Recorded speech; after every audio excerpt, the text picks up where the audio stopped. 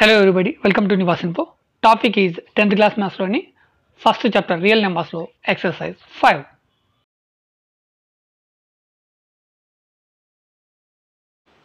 Question number 4. Expand the following. కింద కొన్ని problems ఉన్నాయి, వాటిని మనము ఎక్స్పాండ్ చేసి రాయాలి. So first problem log 1000. So 1000 ని ఎక్స్పాండ్ చేస్తే 1000 యొక్క ఫ్యాక్టర్స్ ఏంటి? 1000 ని మనము 10 పవర్ ఆఫ్ 3 గా రాసుకోవచ్చు, ఎందుకంటే 10 × 10 100, 100 × 10 1000. కాబట్టి లాగ్ అండర్ బ్రాకెట్లో 10 పవర్ ఆఫ్ 3. ఇప్పుడు 10 ని ఇంకా ఎక్స్పాండ్ చేస్తే 10 యొక్క ఫ్యాక్టర్స్ ఏంటి? 2 × 5. కాబట్టి నెక్స్ట్ మనము 2 పవర్ ఆఫ్ 3 × 5 పవర్ ఆఫ్ 3గా రాసుకోవచ్చు. నెక్స్ట్ ఇంకా ఎక్స్పాండ్ చేస్తే ఇక్కడ వేరువేరుగా రాసుకుంటాం. అప్పుడు log 2 power of 3 and log 5 power of 3. మరి వాటి మధ్యన రిలేషన్ ఏంటి అంటే ఇక్కడ మల్టిప్లికేషన్ కాబట్టి according to multiplicative rule of logarithm మనము ప్లస్ తీసుకోవాలి. సో కాబట్టి log 2 power of 3 plus log 5 power of 3. దీన్ని ఇంకా ఎక్స్పాండ్ చేయాలంటే ఇక్కడ ఎక్స్పోనెంట్ని మనం లెఫ్ట్ సైడ్కి తీసుకొస్తాం. అప్పుడు 3 × లాగ్ 2 ప్లస్ 3 × లాగ్ 5. సో ఇంతకంటే దీన్ని మనం ఎక్స్పాండ్ చేయలేం. So answer is log 1000 is equal to 3 log 2 plus 5 log 5. ఇదే మన answer. Next second problem log 128/625. So ఇక్కడ డివిజన్ ఉంది. డివిజన్ ఇప్పుడు మనం ఏం చేయాలి? According to division rule minus subtraction. So అంతకంటే ముందు ఈ 128ని 625ని మనము పవర్స్లో రాసుకోవచ్చు, లేదా నెక్స్ట్ అయినా రాసుకోవచ్చు. ఫస్ట్ నేను ఈ డివిజన్ని చేంజ్ చేస్తున్నాను. సో అప్పుడు లాగ్ 128 మైనస్ లాగ్ 625 అవుతుంది. ఇప్పుడు ఈ 128ని మనము పవర్లో రాసుకోవాలి. పవర్లో రాసుకోవాలంటే 128ని మనం ఎలా రాసుకోవచ్చు? 128ని ఫ్యాక్టర్స్ ఫైండ్ అవుట్ చేయండి. 2 చేత డివిజన్ చేస్తూ పోండి, మీకు అది 2 చేత 7 టైమ్స్ డివిజన్ అవుతుంది. కాబట్టి 2 పవర్ ఆఫ్ 7. అదేవిధంగా 625 మన అందరికి తెలిసిందే, ఈజీ 5 పవర్ ఆఫ్ 4. సో ఆ విధంగా రాసుకుందాం.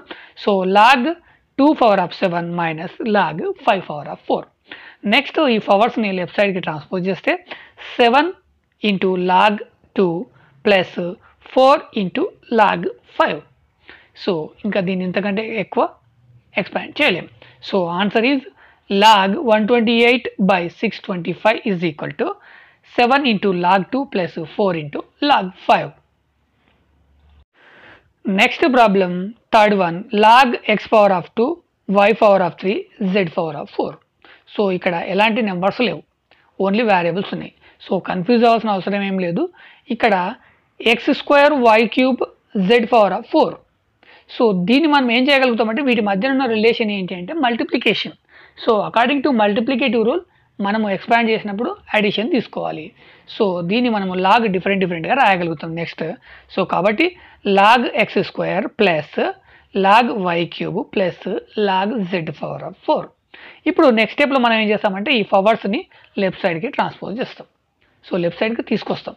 అప్పుడు 2 × log x plus 3 × log y plus 4 × log z. So ఇంతకంటే దీన్ని మనం ఎక్స్పాండ్ చేయలేం. So answer is log x² × y³ × z power of 4 is equal to 2 × log x plus 3 × log y plus 4 × log z. Next fourth problem log p² × q³/r power of 4. So ఈ రెండింటికి మధ్యన relation multiplication. Next ఇక్కడ division, అంటే మనము దీన్ని expand చేసినప్పుడు plus and minus. So ఈ రెండింటి మధ్యన ప్లస్, ఈ రెండింటి మధ్యన డివిజన్. సో మనం ఫస్ట్ ఆ ఫామ్లో రాసుకుందాం. లాగ్ p² ప్లస్ ఇక్కడ ఏంటి అంటే ఈ రెండింటి మధ్యన మల్టిప్లికేషన్ కాబట్టి ఇక్కడ plus q³ log q³. Next minus, ఎందుకంటే ఇది డివిజన్ కాబట్టి మైనస్ r పవర్ ఆఫ్ 4. అన్నింటికి లాగ్ అనేది కంపల్సరీ రాయాలి, ఎందుకంటే మనం ఎక్స్పాండ్ చేసినప్పుడు ఆటోమేటిక్లీ లాగ్ అనేది అన్నిటికీ అప్లై అవుతుంది. నెక్స్ట్ మనం చేయాల్సింది ఈ ఎక్స్పోనెంట్స్ని లెఫ్ట్ సైడ్కి తీసుకురావడం. అప్పుడు మల్టిప్లికేషన్ అవుతుంది రెండింటి మధ్యన. So 2 × log p plus 3 × log q minus 4 × log r. So ఇంతకంటే మనం ఇంకా ఎక్స్పాండ్ చేయలేం. So answer is log p² × q³/r power of 4 is equal to 2 into log p plus 3 into log q minus 4 into log r. Next, fifth problem, log root x cube by y square. ఈ route అనేది ఈ రెండింటికి applicable. So మీరు confuse అవసరం లేదు. First మనం ఈ రూట్ని అనేది ఎలిమినేట్ చేద్దాం. మరి రూట్ని ఎలిమినేట్ చేయాలంటే సింపుల్గా మీరు ఒకటే గుర్తుపెట్టుకోవాలి. ఈ రూట్ తీసేసి ఈ whole power is equal to 1/2 పెట్టుకోవాలి.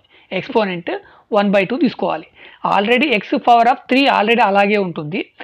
y కూడా ఈ పవర్ అనేది 2 అనేది అలాగే ఉంటుంది. ఇప్పుడు ఈ హోల్ రూట్ కాబట్టి మనము నెక్స్ట్ మనం తీసుకునే ఎక్స్పోనెంట్ కూడా హోల్ ఎక్స్పోనెంట్ అవుతుంది. సో దానికోసం ఎలా రాసుకోవాలంటే log X cube by y square whole 1/2. ఈ 1/2 అనేది ఏంటంటే ఈ మొత్తానికి ఎక్స్పోనెంట్. ఇప్పుడు ఈ 1/2ని వీటికి సపరేట్గా అప్లై చేద్దాం. సపరేట్గా అప్లై చేస్తే మనకి ఏమొస్తుంది అంటే ఇక్కడ 3 into 1 నామినేటర్తో మల్టిప్లికేషన్ చేయాలి. 3 into 1 అప్పుడు 3/2 అవుతుంది. అంటే ఎక్స్ పవర్ ఆఫ్ 3/2. మరి వైకి ఏమొస్తుంది 2 into 1 అంటే 2/2. కాబట్టి దాన్ని ఎలా రాసుకోవచ్చు అంటే log X power of 2/3 by y power of 2/2. ఇక్కడ 3/2 అలాగే ఉంటుంది. 2/2 అంటే దాని వాల్యూ 1. కాబట్టి 1 ఉన్నప్పుడు మనం రాసుకోవాల్సిన అవసరం లేదు. మళ్ళీ దీన్ని నెక్స్ట్ మనం ఎలా రాసుకోవాలి అంటే log X power of 3/2 by why. So ఇప్పుడు ఇంకా ఏం చేయలేము. నెక్స్ట్ ఇక్కడ డివిజన్ ఉంది కాబట్టి ఈ రెండింటి మధ్యన డివిజన్ ఉంది కాబట్టి అకార్డింగ్ టు డివిజన్ రూల్ మనము ఎక్స్పాండ్ చేసినప్పుడు వాటి మధ్యన రిలేషన్ మైనస్గా తీసుకోవాలి, సబ్ట్రాక్షన్గా తీసుకోవాలి. So log X power of 2/3 minus log y. Next ఈ ఎక్స్పోనెంట్ని లెఫ్ట్ సైడ్కి తీసుకురావాలి. అప్పుడు వాటి మధ్యన మల్టిప్లికేషన్ ఏర్పడుతుంది. So 3/2 into log X minus log y, that is answer. So answer is log root x cube by y square is equal to 3/2 into log x minus log y. Question number 5.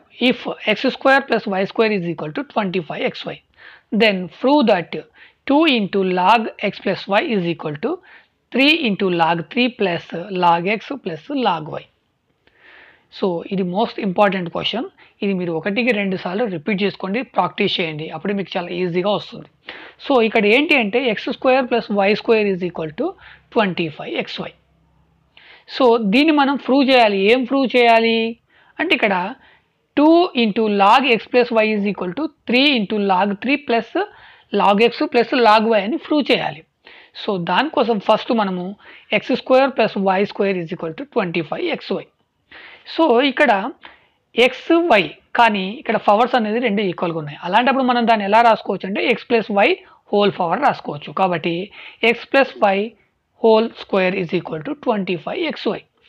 ఇప్పుడు మీరు ఇక్కడ చేయాల్సిన step ఏంటి అంటే ఇక్కడ X plus 5 whole square ఇది according to A plus B whole square అనేది ఇక్కడ అప్లై చేయండి. ఒక్కసారి ఏ ప్లస్ బి హోల్ స్క్వేర్ అనేది ఇక్కడ రాసుకుందాం.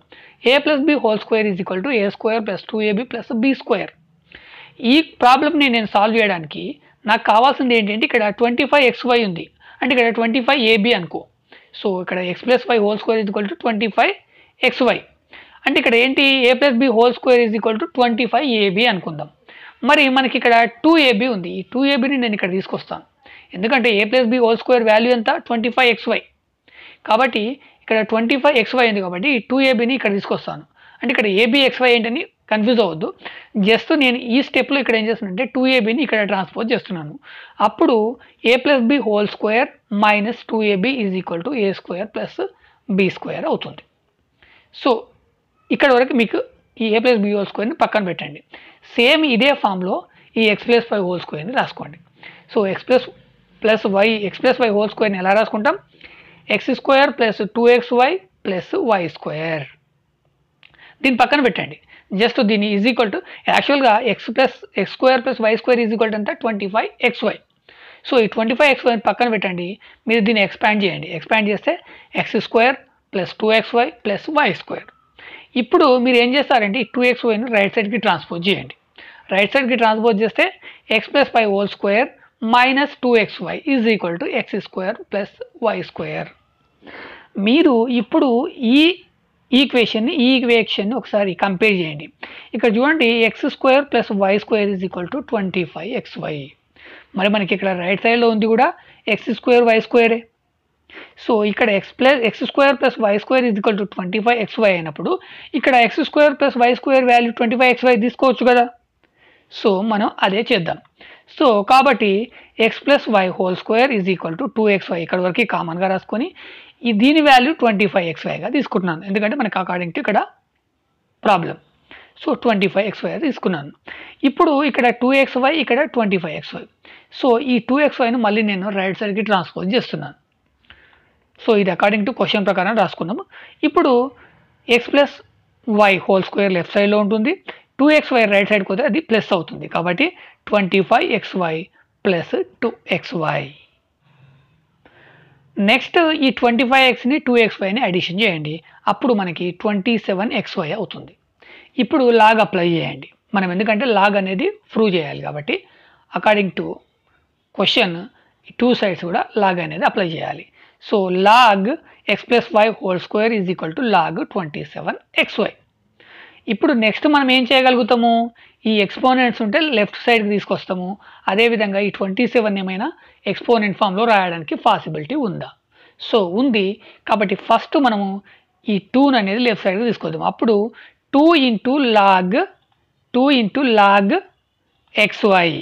ఓకే, 2 అనేది లెఫ్ట్ సైడ్ వస్తుంది, log xy ఆటోమేటిక్గా తీసుకుంటాం. ఇప్పుడు మనం రైట్ సైడ్ అబ్జర్వ్ చేస్తే ఇక్కడ log 27xy ఇవి 3 వాల్యూస్, ఇది సింగిల్ వాల్యూ కాదు. 27 అనేది ఒక వాల్యూ, x అనేది ఒక వాల్యూ, y అనేది ఒక వాల్యూ.